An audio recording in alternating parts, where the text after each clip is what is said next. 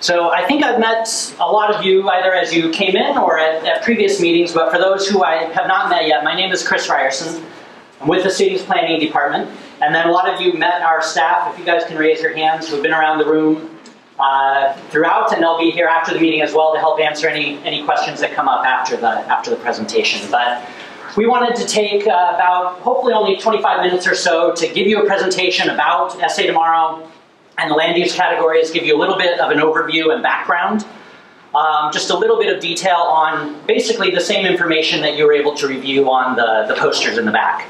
And then once I finish, we'll open it up to any questions that you have, and whatever time is left, heading up into 7:30, we'll continue with an open house, and you can ask questions back by the boards. Excuse me, should I? Oh yes, please. I'm sorry. Yeah. Is there a need for an interpreter in Spanish? Yo soy intérprete. ¿Hay necesidad que alguien escuche la presentación en español? Everybody speaks English? Okay. Good. And I apologize. And that was also a good reminder. Anybody who needs restrooms, they are just outside this door and just past the registration table where you signed in. So we wanted to start off with the basics and basically, look at these questions like, what is land use planning? Why is it important? Why are we looking at it as part of this process? So the overall context to this is that we are doing all of this under the auspices of the SA Tomorrow planning effort. And that started back in 2015, 2016. The city adopted 3 different plans. The city's comprehensive plan, which our department, the planning department, was in charge of, but also the city's first citywide sustainability plan and the multimodal transportation plan. Those are all long-term policy documents that look out to 2040 and set goals and policies for the city over that time frame. Part of the comprehensive plan was also thinking about the geographies that we're going to use to plan for the city. And so one of the geographies that emerged, which are shown in blue here on the map, and also blue here in the text, were the regional centers. And those were identified as areas in the city that have or will soon have at least 15,000 jobs. So they were identified as employment centers, but part of the idea behind SA Tomorrow and the comprehensive plan is that they can be much more than that. They can also be areas where people live, work, play, go to school, have hospitality opportunities, just much more holistic, cohesive places that, as you can see, are scattered throughout the whole city. And ultimately, long-term, if we develop a more robust mass transit system in the city, you can easily see how connecting these regional centers would start to create a really interesting network throughout the city. But we can't just plan for the regional centers. So you'll see all of the other areas in different shades of yellow and orange. Those are the community areas, and those basically take up the entire city outside of the regional centers. So between the 13 regional centers and the 17 community areas, we have 30 different sub-areas that we will be doing planning for starting last summer and going out over the next, say, 5 to 7 years. Move on here. So one of the main things we're looking at in those sub-area plans is land use. And that's why we're looking at these revised categories, why we're talking to you tonight. So that's kind of the foundation of these plans. And part of the reason for that is that although we're the 7th largest city in the country, we don't actually have a complete land use map that covers the whole city. And we'll talk about that in a little more detail in a moment. But on top of land use, these sub-area plans also look at other aspects that you would expect, like mobility and transportation. How do we get around? We're looking at housing and economic development strategies. We're looking at parks and recreation and trails. You have a whole host of things that get layered on top of this foundation of land use. So for those that aren't familiar with it, what is a land use plan? When it really comes down to it on paper, it's a map, kind of like you see here, that uses different colors to represent the different land use categories. And then there's text that goes along with that gives you a little bit more context, a little bit more description of what is meant by those land use categories. If there's any nuance that the neighborhoods, the planning team, the community wanted to express in relation to that land use in that particular area. So one of the things that we need to have a successful land use plan and map is consistent and clearly defined land use categories. And that's why we're here tonight. Land use plan basically communicates orderly and desired development patterns. It is different than zoning, and that's what we're going to talk about in a moment. But it's basically saying, when we look at it big picture, where do we want these different types of uses throughout our city and in relation to each other? It is used as a regulatory guide and a decision-making tool for city staff, for the zoning commission, planning commission, city council. So it's a document of consistency for those bodies, so it's important in that respect. And as I was saying, it's important that we create these land use maps in a way that facilitate good transitions between uses. So for instance, the old classic example would be you don't necessarily want, single-family neighborhood sitting next to a heavy industrial type use, right? We want to think about how uses transition based on density and intensity and make sure that they all work in concert with each other. And then finally, as you saw on the boards back there, land use also helps us understand which zoning districts are going to be appropriate in different areas, different categories. So we won't go through this in detail, and this presentation, for those who want a reference point after the meeting, this is going to be posted on our planning department website, and I'll show you at the end how to get there, how to find this very easily. But as I mentioned earlier, you want to make sure to keep in mind the difference between land use and zoning. And land use really is that broader set of policies and guidance about our development patterns, whereas zoning is really the actual legal regulations about how a particular parcel of land can be used. So they're related to each other, but they aren't the same, and it's important to keep in mind those differences. Another thing to keep in mind about what we're talking about tonight is that adoption of these categories by City Council as a UDC amendment isn't going to change anybody's zoning right away. This is basically, as I'm going to describe in a moment, just agreeing basically kind of on the template or the ingredients that we're going to be using as we do all of these land use maps throughout the city. So, what are we talking about today? I put this slide in on Saturday just to try to make it a little more relatable, and it seemed to work okay on Saturday. So we'll see how it works with a much larger crowd tonight. So basically, we're just talking about the ingredients of land use, right? You can equate it to making a pizza. We've got onions, cheese, tomatoes, salami. Most everybody could agree on the typical ingredients you would use to make your pizza. It doesn't mean everybody likes the same ingredients or think the same ingredients go together, but that's not really what we're talking about tonight. Tonight we're just agreeing on the list of ingredients that might be out there. Making the pizza, actually applying these categories and creating the land use maps are these separate processes when we're doing the sub-area plans. And they're processes that have lots of community engagement, the neighborhoods are involved, landowners are involved, businesses are involved. So the community has this separate say about how we actually go about making the pizza, which ingredients or uses belong next to each other and are appropriate in different areas. So generally makes sense what we're trying to talk about? Yes, sir. So using your analogy, I think you're building, would the crust then be like the zoning, that if it's the appropriate thing, that you're going to be able to put these ingredients into it? Potentially, yeah, and the staff kept pressing me on how far I could take this analogy. Yeah. I think to me, zoning might be more like, we've agreed that bell peppers generally could be an ingredient, and zoning might be, well, is it green peppers, yellow peppers, or red peppers? Or we agree that, some type of salumi is on there, but is it prosciutto or whatever? That's as good as I can come up with for that. But hopefully that helps you understand what we're talking about tonight, and then what that separate part of the process is later on. And then the only other question I had, I don't know how cucumber ended up in a list of ingredients for pizza. Has anybody heard of such a thing? No? Nobody Saturday had either, so I don't know where that came from, but we're gonna go with it. All right, so we have these land use categories. We've established why they're important and how we're going to use them, but why are we having these meetings and going through this process to revise them? So one of the reasons we already touched on, we need a consistent set of categories that are going to be used across the entire city, all 30 sub-area plans, that everybody understands, and that are the same in every single area, so that neighborhoods understand them, so that developers understand them, so that city staff has a clear understanding. I think everybody can agree that's a solid basis to build on. We also wanted to make sure that we could address challenges that we know are out there based on current land use categories, and we'll talk about some of those in a moment. And then we wanted to make sure that we're either creating, eliminating, or revising categories that will allow us to better implement the goals of the comprehensive plan. So that included finding areas where more density is appropriate, because a lot of you have probably heard the statistic that the city is growing by about 1 million, or the county is growing by about 1 million people from 2010 to 2040. So we know a lot of growth is coming. Our job as a planning department and as a city is to figure out the best way to manage that, the best way to leverage that.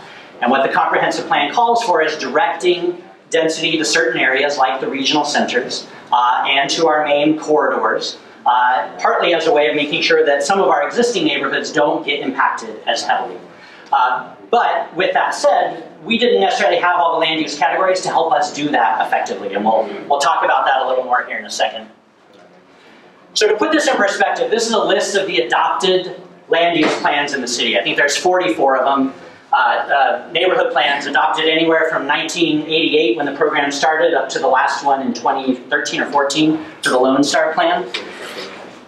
Within each of these plans, there are tons of different land uses. And I'll show you an example in a minute, but across these plans, the land uses are not consistent, and the land uses don't necessarily mean the same thing from one plan to the other. So medium density residential in one plan doesn't necessarily mean the same thing as medium density residential in another plan. So you can see how that starts to create confusion and frustration for people. So here's an example of it. The Nogalitos Salsar Zamora plan actually borders with the Lone Star community plan. But as you can see, using that same example, medium density residential is in both of those plans, but there's very different zoning districts that are associated with that category in these two plans. And then furthermore, you know, the Lone Star plan has two different mixed use categories, but there's no mixed use categories here. This one has high density residential, but there's no high density residential here. But yet these two plans could literally be guiding development across a street from each other. So again, I think it's pretty obvious that this doesn't create the best system for planning across our city and making sure everybody can understand it. So with all of those ideas in mind, we started a process last October to try and accomplish those goals for why we want to revise these plans. And it's important to note that we started with, there are a set of land uses adopted in the UDC. However, those UDC land use categories were adopted long after most of the neighborhood and community and sector plans had already been created. So a lot of those plans don't reflect the adopted UDC categories. But we did start with those categories since that's what's in our ordinances right now. Next up was a series of focus group meetings. So we met with community and nonprofit groups. We met with neighborhood associations and alliances. We met with city departments that are affected by land use decisions, the development community, sort of extra governmental entities like VIA and the River Authority and CPS and SAWS, just trying to get a variety of perspectives about what are the challenges, what's working, what things do we need to change. You know, we just wanted to get that wide variety of perspectives. We put different versions of our revisions up on the website for people to track. We then had a citywide land use meeting in late January. Hopefully some of you were there. I think about 100, 120 people attended. We met with a variety of city council offices. We launched this webpage that I talked about that's still up to date, that you can kind of track our progress. And I won't go through these in detail, but starting kind of in March, April, we started going through the official adoption process, which meant meeting with the Planning Commission's Technical Advisory Committee, briefing the Zoning Commission, getting approval from the Zoning Commission, briefing the Planning Commission, getting approval from the Planning Commission. And these categories went through all of these bodies basically with unanimous approval. There was a few questions, but nothing got held up. We were then asked, one of the last times the City Council met, to kind of take a pause, come back out and do a little bit more education and create a little bit more awareness about these policies before City Council would go ahead and decide once and for all to make this a UDC amendment. So we've had these 4 community meetings, and then our goal is to be back in front of the Comprehensive Plan Committee, one of the committees of City Council, on August 15th, to have them hear this again and kind of forward it on to City Council, hopefully in late August or early September. So this just gives you a little snapshot. Again, we won't dwell on this too long. This will be available online. But to give you an idea, some of the categories that we replaced, we only had one mixed-use category in the adopted UDC categories. But we've opted and decided that it's a good idea to replace that actually with 5 different mixed-use categories, so that we can apply that idea and that category with a lot more nuance and at a lot of different scales, ranging from neighborhood mixed-use up to regional mixed-use, for instance. We got rid of that kind of outmoded business office park type category, but it's been replaced with this business innovation mixed use. It represents a lot of the same types of things you would expect, and we'll talk about each of the categories here in a minute. But again, we tried to get rid of categories that felt a little dated or not quite as applicable, and we tried to replace them with categories that were really speaking to the future and to the goals of the comprehensive plan. So, I have a slide for each of the land use categories. I don't want to spend a lot of time on them. More importantly, I think what you can realize looking at this next sequence of slides and when you look at the boards is when you look at any general type of category, say residential, we're always going to present them from basically sort of the least dense or intense up through the most dense and intense. And that applies whether we're talking about commercial, residential, mixed use, etc. So as we go through, we're going to follow that same arc each time.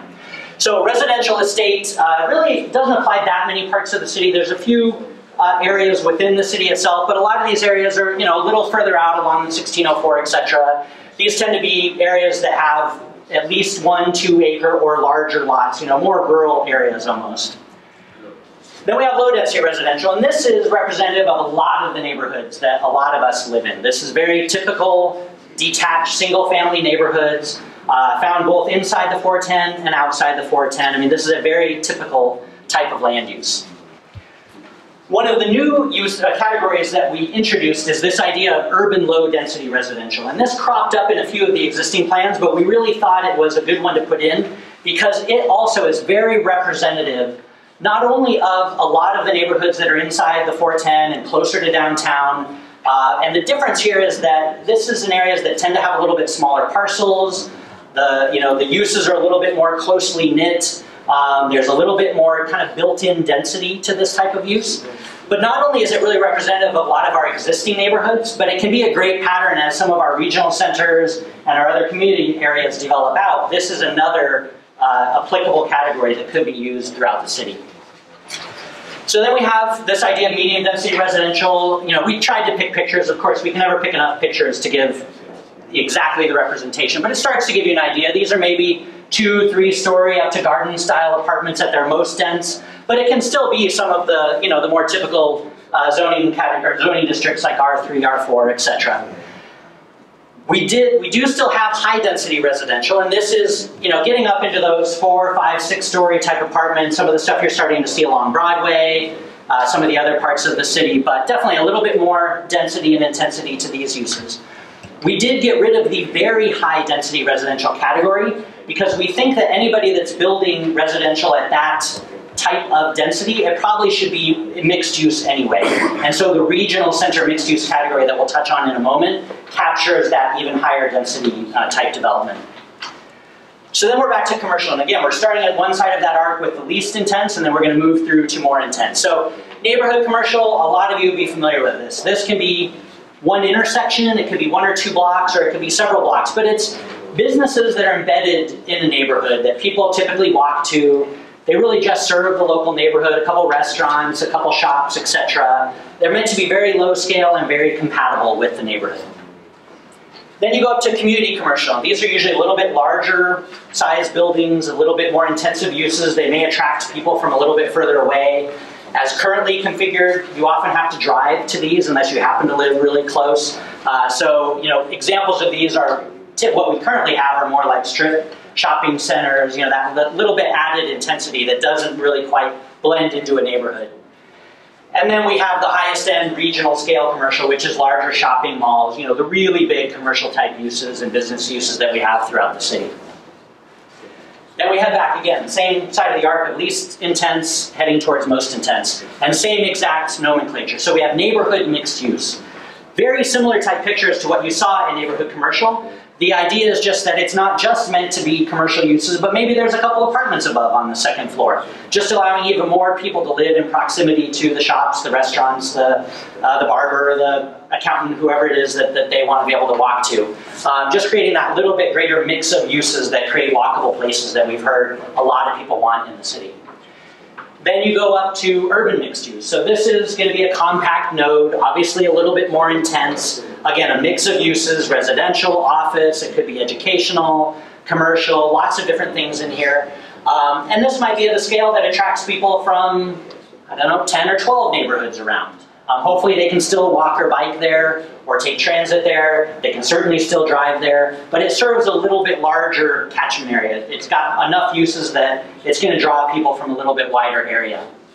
And then again, same idea finally. We have regional center mixed use, which are going to be the biggest and most intense mixed-use nodes throughout the city. And there's only a few certain parts of the city where this scale and intensity of mixed use is going to make sense. But the Pearl is a great example of that. In a way, La Cantera is a great example of that. And mixed use can be vertical. It can be about height, but mixed use can also be horizontal. It can be a lot of different uses in close proximity. It doesn't necessarily have to go up 6 or 8 stories to be what we're talking about. And La Cantera is an example of that to some degree.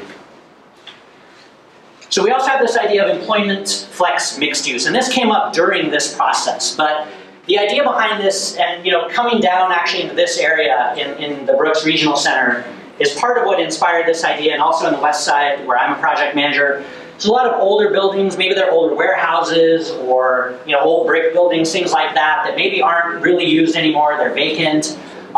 What is happening in a lot of cities, and what we think could be great here, is where a building once housed one company and needed a huge building, well, you can take those buildings, divide them up into 5 or 6 or 10 little smaller spots. You can kind of open them up a little bit. And now 5 or 6 or 10 smaller businesses can be located there. And the great part about it is these types of areas can often be close to neighborhoods. So it allows jobs to be close to where people live. That's not to say everybody's going to be able to live close to their job, but the idea is that there are jobs in closer proximity. People may not have to drive all the way across the city to get what they need. And we're adaptively reusing these buildings that oftentimes have great character or are already built, and it would not be necessarily be environmentally responsible just to level them and try to build something else. So then we already touched on this idea of business innovation mixed use. These are typically going to be a little bit larger floor plate, like Brooks is an example where some of this might happen. They might be R&D facilities or a little bit larger manufacturing or a little bit larger floor plate businesses, a little bit along the lines of those typical business parks that we've known from, say, the 70s and 80s and 90s. But we are trying to say they should be mixed use. There should be places to go out to eat. There should be recreational opportunities embedded in these areas. So people don't just drive in from 9 to 5 Monday through Friday and then they just become empty the rest of the time. And then finally, the last few we can go over quickly. There's, these really haven't changed. There's light industrial and heavy industrial uses, which most people don't really want next to where they live, but we do need to find places in the city where these can exist because they do provide jobs and they do provide important goods and services throughout the city. Parks and open space obviously hasn't changed. We want to be very clear and protective about where we have parks and open space and trails and protect those amenities for all of us. Agricultural obviously really only exists a little bit more on the perimeter for the most part. And then the only other one that changed slightly is city, state, federal government. We used to have one called public institutional, and it really wasn't clear exactly what fit in public and institutional. It was kind of open to interpretation. So this one is now very precise. It means any parcel that is owned and operated by a city, state, or federal entity. So very easy to define, very easy to map. So I'll open up to questions in just a second. There is one more meeting, so if you want to come hear me give this fabulous presentation again, Thursday night, we'll be at the IGO Library up north. Or if you know some folks who would be interested in this and weren't able to attend one of our previous meetings, please let them know to come and join us. These are some resources that you can look to get more information about what I talked about tonight. SAtomorrow.com is kind of the overarching website that gives you the information about the whole project. This is a reimagined kind of interactive version of the city's comprehensive plan. The SA Corridors project looks at how land uses should be integrated along our major transit corridors that VIA is starting to think about more actively. And then you can also go to our department website. And one of the reasons you would want to do that is with 3 easy clicks, you can get to all of this land use information that we've been talking about. So you go to our website. Along the left side, you'll see a little tab that says Planning Resources.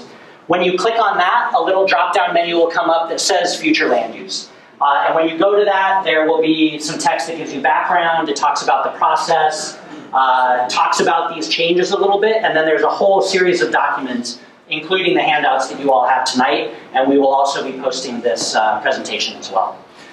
So with that said, happy to open it up to questions, comments. I have a loud voice, but if folks aren't able to hear, Jacob here has a microphone that he can bring around so everybody can hear the questions. And I can try to repeat questions as well. Yes, sir. Yeah, hi. My name is Larry Dodson. I'm with the San Antonio Neighborhoods for Everyone. And I just want to, you made a statement there, Chris, that regional mixed use only works in particular areas like the Pearl. Can you explain the rationale and logic behind it, please? Well, yeah, I shouldn't say it only works. I'm just saying I think we're cognizant of the fact that at certain densities and intensities are only going to be appropriate in certain parts of the city. So that's not to say only the Pearl is where it exists, but we're not going to go recommending urban or regional center mixed use right in the center of a neighborhood, for instance. It's going to be along an arterial or adjacent to other uses that help it transition into single-family neighborhoods, for instance. It's just to say we understand that it's not going to work exactly everywhere, but we hope, as you can see from creating those three mixed-use, neighborhood, urban, and regional center, but also the more employment-focused ones, we really do hope that people start to recognize that mixed use can be integrated throughout the city at different scales and different intensities to create those more walkable places, those places with more amenities that a lot of people have expressed that they hope to have in their neighborhood. Yes, sir? Jack Sanford with San Antonio Neighborhoods for Everyone also. With that in mind, why wouldn't you allow housing in community commercial and regional commercial? Why would you even have land use areas that don't allow commercial? I'm thinking of maybe Park North Mall, the former Central Park Mall is a good example. There's big empty parking lots. We have hotels there. Why wouldn't we allow a big apartment building? Yeah, and something like that could easily be recategorized as mixed use, but we actually, we thought about the idea of just getting rid of the commercial categories for that very reason, because as you said, in most cases you can envision that you can mix housing with these commercial, office, etc. uses in many, many places, and it's appropriate. I think throughout all those focus groups we did and our interactions with all the different people we talked to, as many jumps as we're making with these categories, it just felt like a little bit too big a jump to some people to just completely get rid of the commercial categories, so we did leave them in there. But I think when we talked to a lot of people, they recognize that those commercial categories could really be synonymous with mixed-use categories in a lot of cases. So, what other questions are there? Yes, ma'am? You referred to transitions between single-family residential and other uses. Are those going to be somewhat firm as our current buffers zoning, or is it going to be a little more loosely applied? Well, land use, just kind of by its definition, is like I said, it's those broader development patterns. So there's only so much detail you can give by showing the land uses. You then take the next step and actually either have the existing zoning because it's appropriate, or what our department is committed to is if there's lots of parts of the city right now where their existing land use doesn't actually match up, or their existing zoning, I should say, doesn't match up with what is actually on the ground. There's parts of the south side here that have industrial zoning, but they've clearly been built out as single-family neighborhoods, and that's caused a lot of consternation over the years. So what we've committed to, when we finish a sub-area plan, and we've said, here's the land use map that we've worked with the community on, if there's large areas where we have that inconsistency, our department will come along and work on large area rezonings to make sure that those transitions work, that those buffers are there, that the zoning that is in place actually matches with the land use plan, so that everybody has a lot more to rely on when zoning commission, planning commission, etc. are asking to make changes. Those things would all be consistent and overlapping with each other.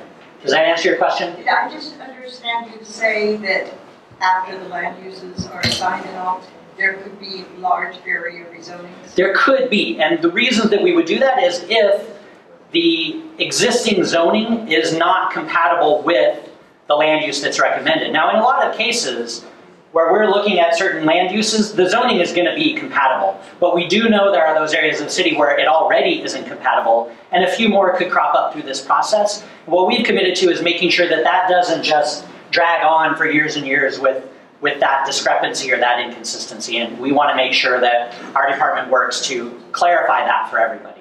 But again, it's kind of that double layer. There's the land use that starts to create those barriers and that sense of transition between uses, but it's the actual zoning on the ground that governs how people can use their property that will really, truly do that in terms of regulation. Are some of those that are currently aren't a large majority of those that are basically non-conforming, basically our heritage areas? I mean, as in our older neighborhoods. They haven't changed our zoning just keeps changing? No, not necessarily. I mean, in some cases, and there's a few staff here who have been here longer than me who may be able to speak to that, but in some cases it just happened because, like I think it was 2001, the zoning code like had a major revamp. And there were certain sort of rules of thumb that were used where if you used to be one particular zoning district, you kind of automatically became another one. But I think what we learned is those rules of thumb just didn't always quite work right. And there's some areas that fell between the cracks or didn't get updated in the way that they should have been. Yeah. I think you had a hand up before? Yeah, I know San Antonio is the driving force in Bill County of everything that's happening. I get that, the big everything. But there's a lot of small other suburban cities within San Antonio or next to San Antonio. Mm-hmm. And is your department or whatever department needs to be addressed willing to work with these other small suburban cities to be sure that we get together and not have industrial on one side of the street and yep. residential on the other? Absolutely, it's a great question. And yes, our department has, we haven't met with all of those cities, but where we are doing first year sub-area plans, we have met with those cities, with their city managers, with their planning departments, to talk to them about what we're looking at and to also understand what their plans are and to make sure that there aren't major discrepancies. So as an example, we're working on the Midtown area right now, just north of downtown, and that borders the city of Alamo Heights. So we've met with them twice to say, okay, here's what we're thinking, here's where our planning team and our community is starting to direct things. How does that sync up with what you're doing? Similarly, up in the medical center, we've talked to Leon Valley and Balcones Heights because our areas border their areas and we want to make sure there's good consistency and good coordination. And as we do plans that get further out towards the periphery, we'll talk to those cities as well and hope that they want to have that conversation with us. If we wanted to have it sooner than you're ready for it, who would I contact? You can reach out to me, or on our website you could reach out to Bridget White, who's our department director, or Rudy Nino, who's our assistant director. And yeah, we would be happy to come out and talk to you at any point and just start to set the stage and have the conversation so that when we get to planning in an area adjacent to yours, we could do that. And where do you live, or where are you asking about? China Grove. Okay, great. Yeah, just reach out to one of us and we can certainly come and brief you on what we're doing, give you a little more detail even than I gave tonight. Absolutely. What other questions? Yes, ma'am. I'm Kristen Myrtle Parks from Eden Homeowners Association. We're in District 10. Okay. The question, if I understood it, the changes that you are making to the categories, mm-hmm. you will be going back to brief council again on the 28th of August? Is that? I don't know if that date has been set. Do you know, Micah? That was kind of a hopeful date for us, but we're sort of subject to their agendas in terms of when we can get back. The one date we know is August 15th, is when we're going to the Comprehensive Plan Committee, which has 5 council members on it. And we go back and brief them because a couple of those council members are the ones that had questions and asked us to come out and do a little bit more in terms of education and outreach. And then I don't know how soon we're hoping to get on the council agenda for their actual discussion and approval. But, you know, once, let's say this is voted through and approved by council, mm-hmm. And the possibility for zoning changes then that will need to take place as you go through the development process. How is that going to work?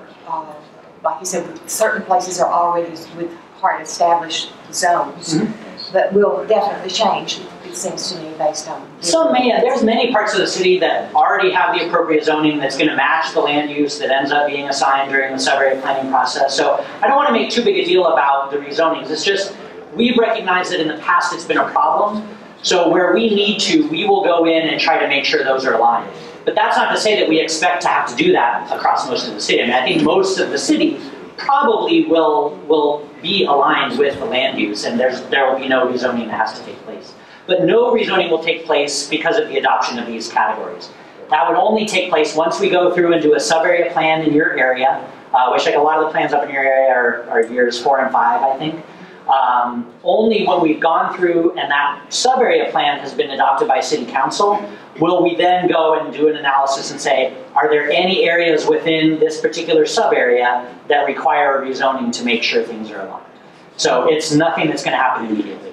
And you'll be coordinating in advance with with those areas Oh. through the council that's on? Oh, absolutely, yeah, and we'll have relationships with, we call it a planning team, but it's basically like the steering committee that's put together for each of these sub-area plans, and that consists of representatives of the neighborhood associations that are within the planning area, major institutions, major landowners, major nonprofits, things like that. We try to have a really diverse group that are on these planning teams, so we'll also be able to reach back out to the planning teams to help us communicate and set up the meetings and the education about the rezones. Yeah.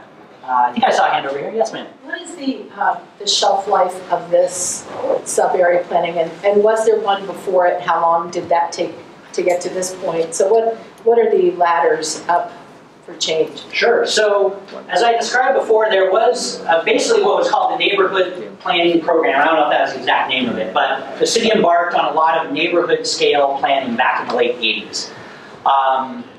And I think it was 44 plans were adopted between 1988 and 2013, which could sound like a lot, but a lot of you may know we now have over 300 registered neighborhood associations throughout the city of San Antonio. So we didn't get very far in 35 years of planning. And so it's partly in recognition of that when we were working on the comprehensive plan, that we started to look at this idea of doing these larger geographies as our main geography of planning, so that we could actually plan effectively for the entire city in a reasonable amount of time. So again, our hope is to get through all 30 sub-area plans within 6 to 8 years, probably is what it's looking like right now. We'll be able to plan for the whole city, finally, which has never happened before. And then, we'll be able to renew and update those plans on a more regular basis. With that said, we recognize that within each of these regional centers and each of these community areas, they're going to have anywhere from 3 or 4 up to, on the west side, I think we now have 11 neighborhood associations. So each of those associations gets a neighborhood profile and priority within the plan that, it's not as long as the old neighborhood plans, but it still is the chance to go in and work with those neighborhoods about their priorities, their particular challenges, the things that they think should be particular recommendations or investments, and still recognize that neighborhood scale, even though we're just forced to plan at this little bit larger scale. We do have a handout in back, if you want some more information. Micah's holding it up, that gives a lot of that history and background if you want to read it. And then any questions that you have, certainly reach out to us and we're happy to answer those. And so the shelf life of these, is realistically like 10 years is the typical, shelf life for a sub-area plan before you really want to revisit it, because neighborhoods change, the cities change, who's living there changes, and you want to revisit that and make sure it's updated based on current challenges. Yeah, yes, sir. Was there any thought or consideration to the World Heritage area and delineating that out in this plan? So they are two separate efforts, as I'm sure you know. The World Heritage effort in terms of plan amendments and rezoning started before our SA Tomorrow effort started. With that said, we've tried to coordinate with World Heritage. And in fact, down here, I guess we're just outside of the Brooks Regional Center area, but we've been doing one of our first year plans in the area surrounding the Brooks campus. And partway through that, some of the parcels that were within the World Heritage Buffer Zone were actually removed from that and are now being looked at in terms of land use within the regional center, because it felt more appropriate for some of those parcels to be taken or to be evaluated and looked at within the regional center context rather than the World Heritage context. But for the most part, they were kind of separate but hopefully coordinated efforts. But with that said, there are sub-areas that overlap with the different World Heritage boundaries, and we'll come along in future years, do the full sub-area planning process, which involves much more than just land use and zoning. It involves all those other things I talked about, like transportation and mobility and economic development and housing and parks and trails, etc. And hopefully what we find is that whatever ends up getting adopted or not by City Council, either later this week or whenever that happens, hopefully we'll find that was a well-done job and it's consistent. If things have changed or we need to make some adjustments and recommend a slightly different land use, then of course we will do that, and it will be based on these revised categories here. But our hope is that we end up finding that things, for the most part, worked out well. But we recognize it's been a controversial process, and no matter what City Council adopts or does, there's going to be happy people and unhappy. And same thing when we come along. People are going to agree with some of the things that we end up recommending based on our stakeholder input, and there's going to be folks that disagree with some of it. You know. Cities are dynamic. Absolutely. And, you know, I mean, that's the difficult part of our job, but, you know, also the challenging part is, you know, we can say we go out and get community input, but that's not homogeneous. We can talk to people from the same neighborhood who have different ideas about what's appropriate. And so, you know, we're often put in the position like, well, you're not listening to us. I'm a neighborhood resident. You haven't heard us.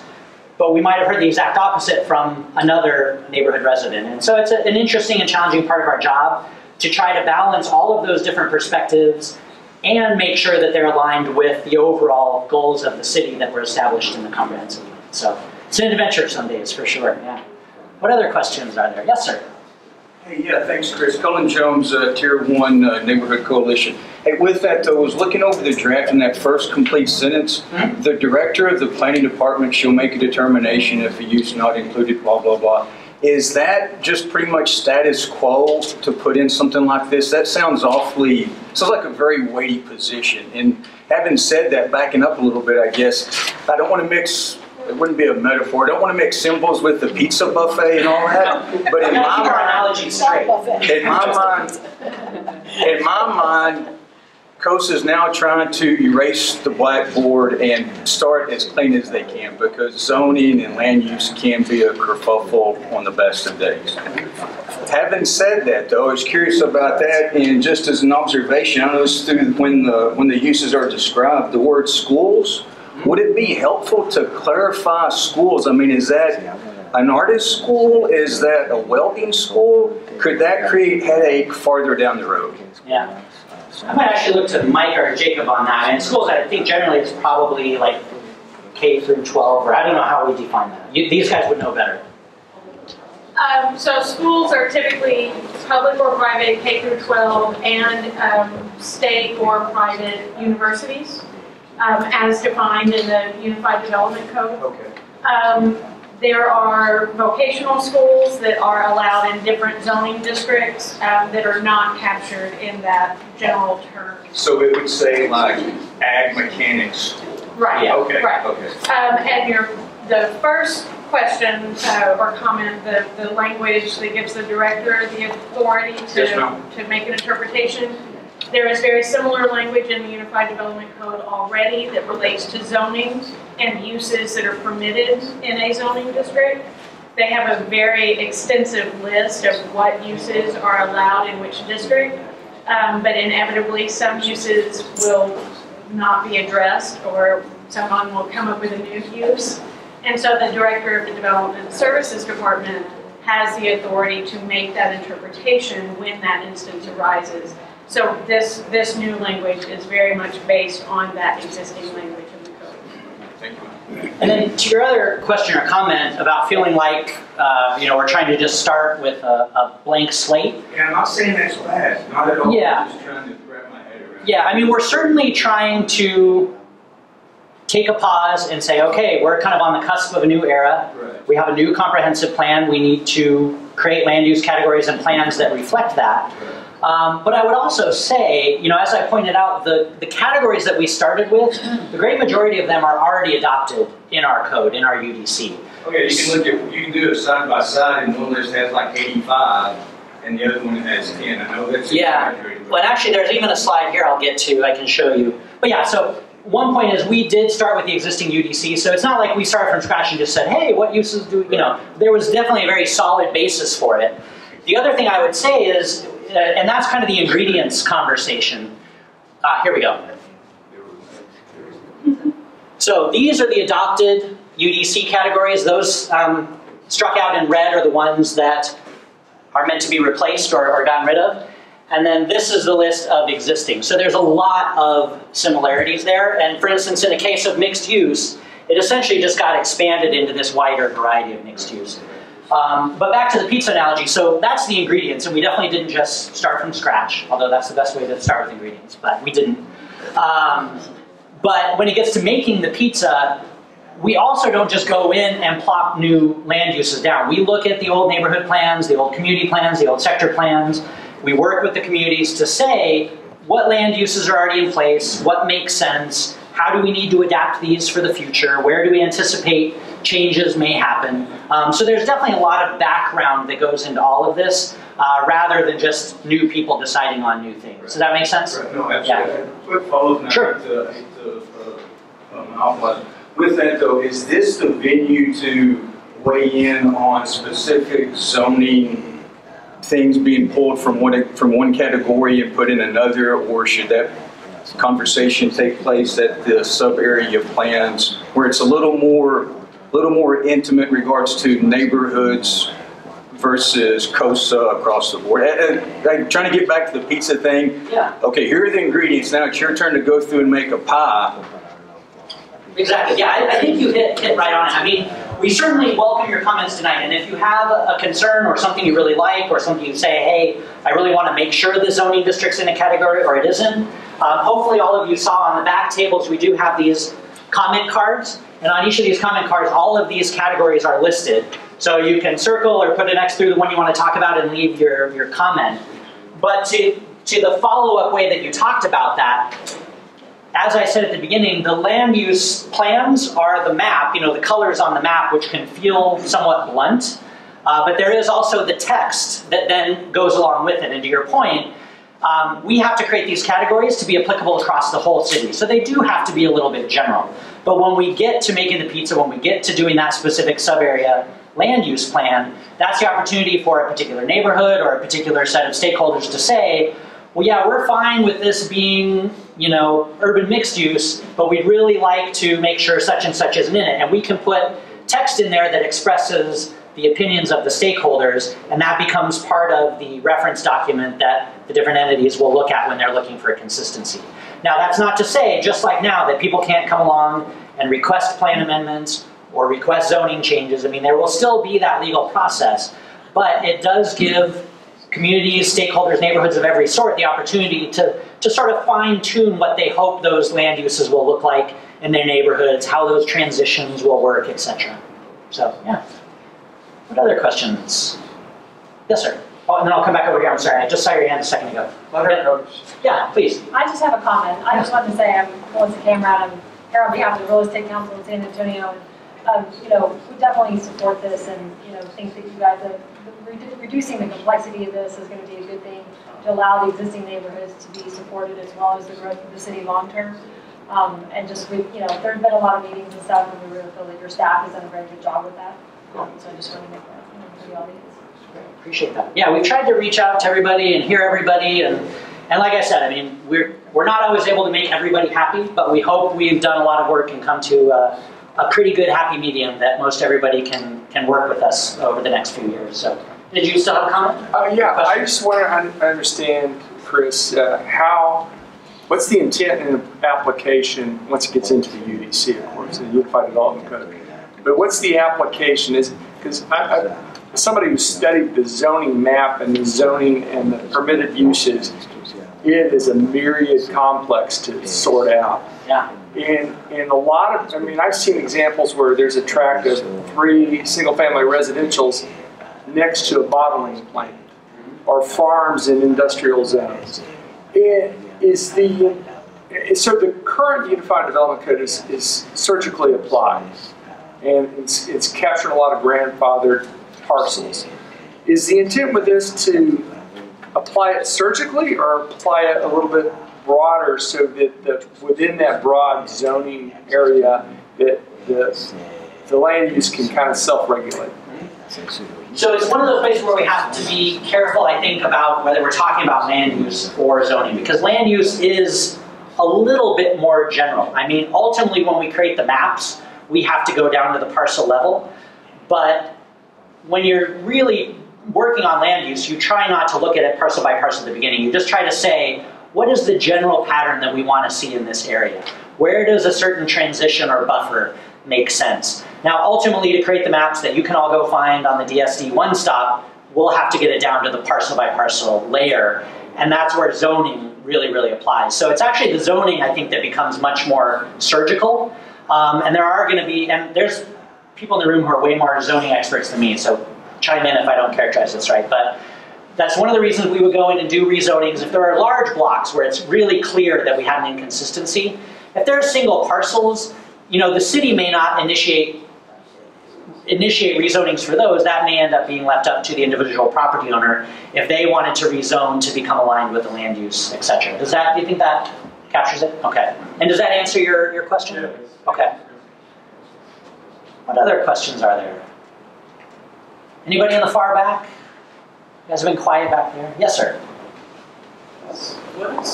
By what process would the zoning categories change? Well, that's outside of our department, so that would be development services. I don't know exactly what plans they have. I mean, I think that, as Micah said, when you look at the permitted uses tables, it's crazy the number of uses that we have in this city, and that's true of lots of cities, but I would imagine that there are aspirations to try to also simplify the zoning code over time, but I'm not sure what the timeline would be on that, because that's going to be a pretty monumental effort. But you know, they're the ones who deal with those types of cases and questions every day.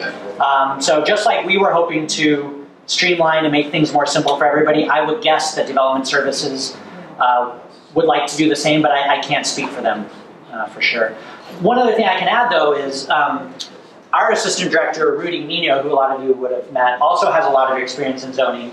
And one of the things we've also talked about, because we are heading up to the 5-year cycle update for the UDC, and because we have a few new categories, one of the things that's been talked about is to try and create a zoning district that would reflect urban mixed use. So it would be a little more obvious that zoning district applies, rather than having to rely on 4 or 5 zoning districts to maybe kind of capture what we meant by that. So that's one idea that we may, as a department, put forward during the UDC update process, but we haven't quite finalized that yet. So.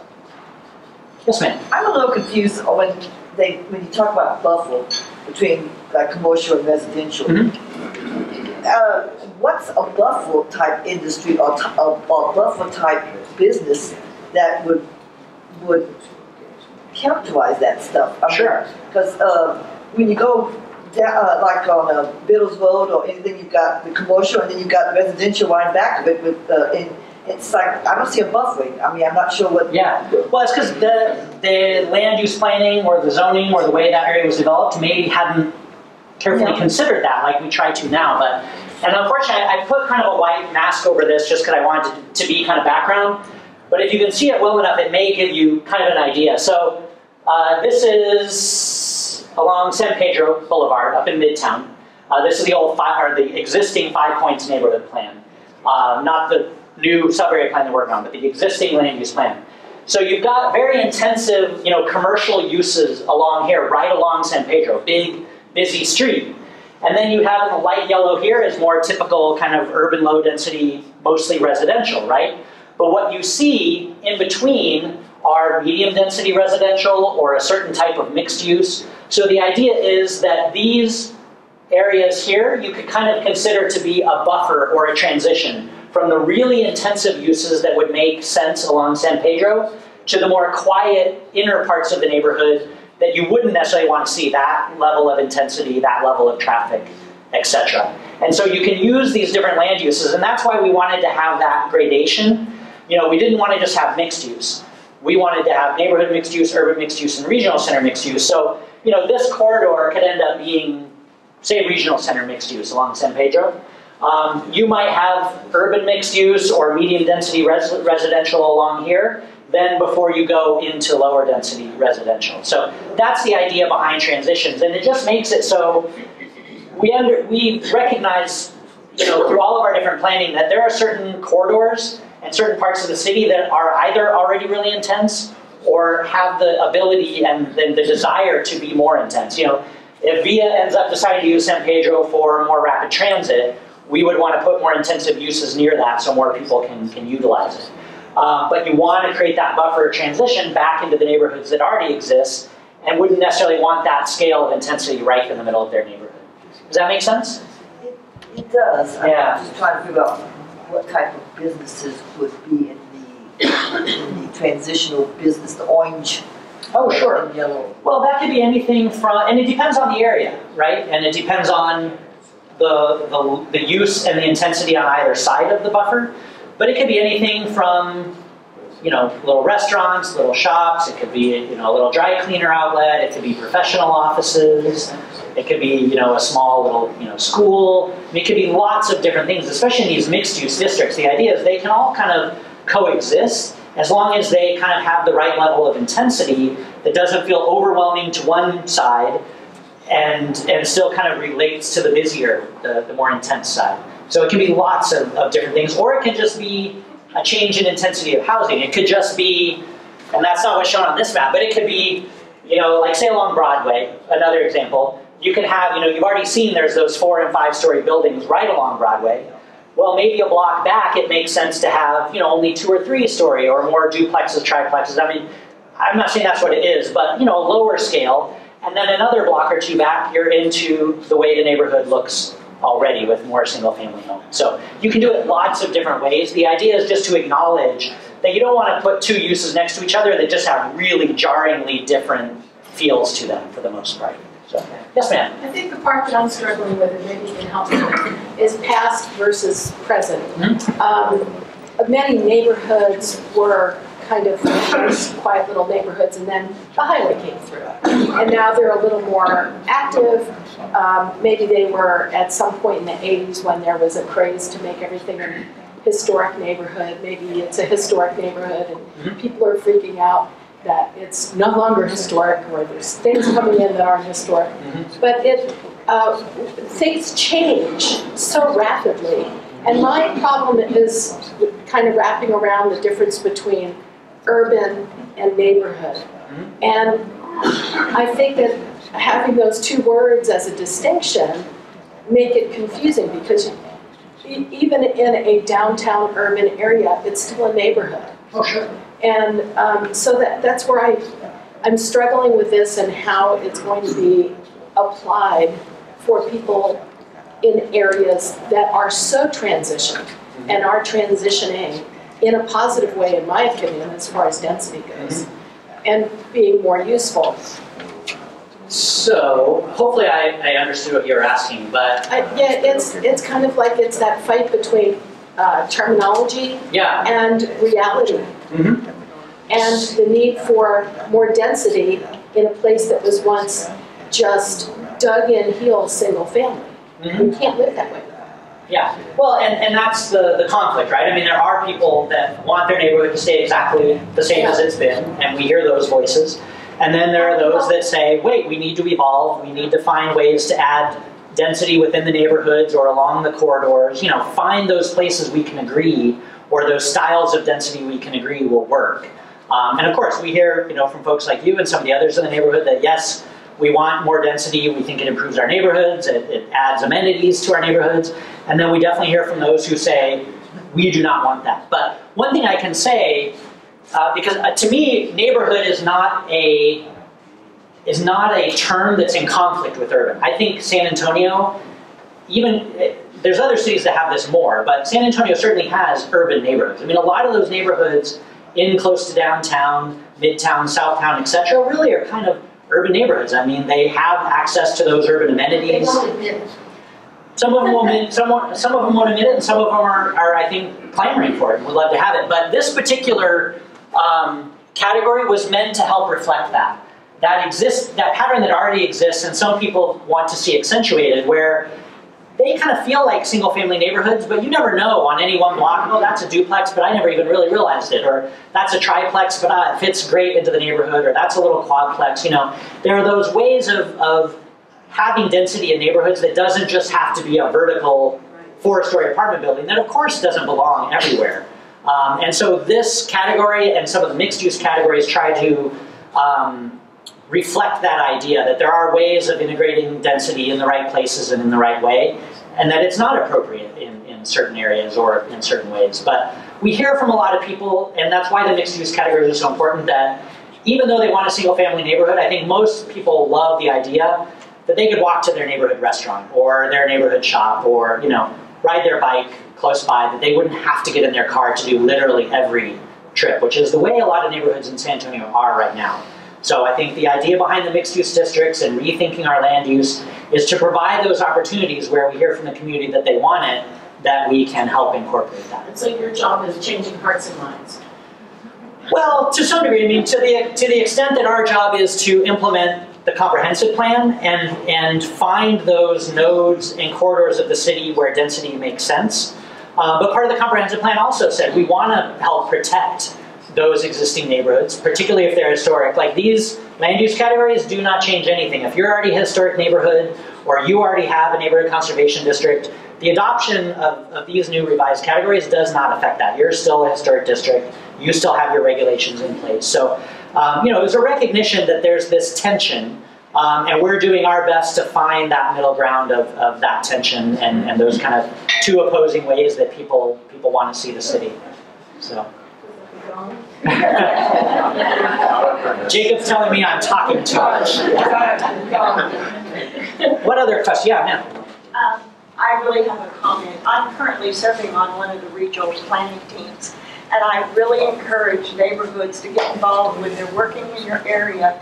You know your community better than anyone else. The city has put a lot of effort into understanding areas and mapping them and all, but you have a sense of what will work, and you have a sense of what is where, and whether it all will work together. So it's important that you participate in the planning. You also begin to realize how complicated it gets and how many other people, entities are involved. We work with SAWS and Sarah and, the developer representatives and all, and the universities, medical center. And you start understanding that we can't just take a single focus on it, that you have to look at it from what works for the whole area. Yeah, thank you for that. I mean, it is a really complex, complicated process, and we know that a lot of you that are involved aren't technical experts, and it can feel very overwhelming, and so we really try to do our best to help educate, whether you're the general public or whether you're on one of our planning teams. But yeah, it's complicated, and we just appreciate everybody coming to the table. And we're getting ready to start our second phase of plans heading into October. And so we're already reaching out to those neighborhood associations, those nonprofits, those major stakeholders that we want to have involved. And we're already starting to educate them about the process, how to select somebody to be on the planning team, and how to help us with that two-way communication. Because one of the things we found is, the neighborhood representatives or the other stakeholders can be on the planning team, but if they're not then taking information they hear from us and from the other experts that help present and taking it back to their neighborhood or to their organization, we've lost an important link in that communication. And I know there's other neighborhoods out there that are really stressing this as well. So I don't know if anybody went to the Bowen Center Neighborhood Day. Yeah. So I presented there along with Cynthia Spielman, who's from Beacon Hill, right? Yeah, Beacon Hill and the Tier 1. And what we talked about is how neighborhoods can be involved, because we aren't doing this specific neighborhood level of planning, but that's not to say that neighborhoods aren't a key component of the input that we want to get. And so I really appreciate your comment that it really is important for people to be involved and to help us with that communication back and forth to the residents of the neighborhood or whatever organization you're involved with. So we are, I was getting a signal. Yeah, we're at 7:30, so we want to be respectful of your time. We'll be cleaning up, so if you have any quick comments in back, please leave us your comment cards if we didn't get to one of your questions or comments. We have the boxes back there and plenty of comment cards for you to fill up.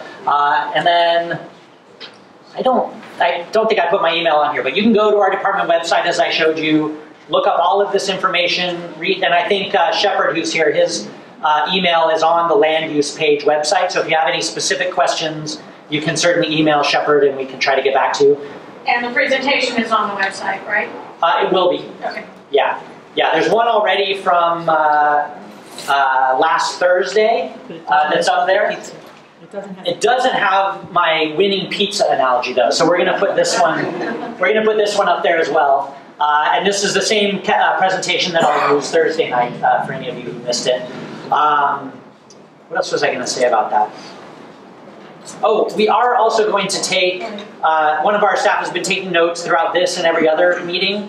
We're going to take those notes about questions and comments as well as the written comment cards that we get, and we'll publish some sort of quick synopsis of those and post it to that same webpage so that people can see their questions reflected, and if we have any specific answers to a certain category of questions, we'll put those up there as well. So anyway, thank you all for your time. We really appreciate the good turnout, and hopefully we'll see you at CPC or City Council saying that you love our categories. All right. Thank you guys. This week,